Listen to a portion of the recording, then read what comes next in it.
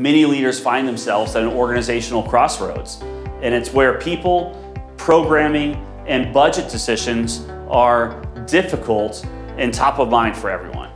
In 2018, Arkansas Business recognized a need for customized executive coaching. The Executive Leadership Academy was created to leverage our own company resources and the expertise of corporations throughout the state to advance our leaders. My name is Michael Brown with Insight Leadership Group. Through the years, all we've focused on is how do we help leaders leverage their strengths to be transformative leaders so that they love life at work and love life at home.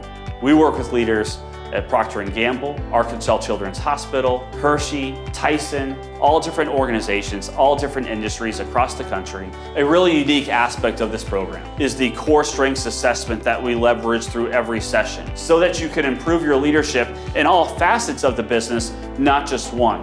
One more reason why this program is unique to any other is the industry titans that you get to not only hear from, but you get to interact and engage with, like Donnie Smith, the former CEO of Tyson Foods, Marcy, Doderer, who leads Arkansas Children's Hospital. You get to network with senior level leaders in all different industries across the state and realize that you are not in this by yourself while learning the principles from different industries that you can apply to your leadership. We at Arkansas Business are extremely excited about being able to pivot virtually and how we can make these experiences dynamic and meaningful.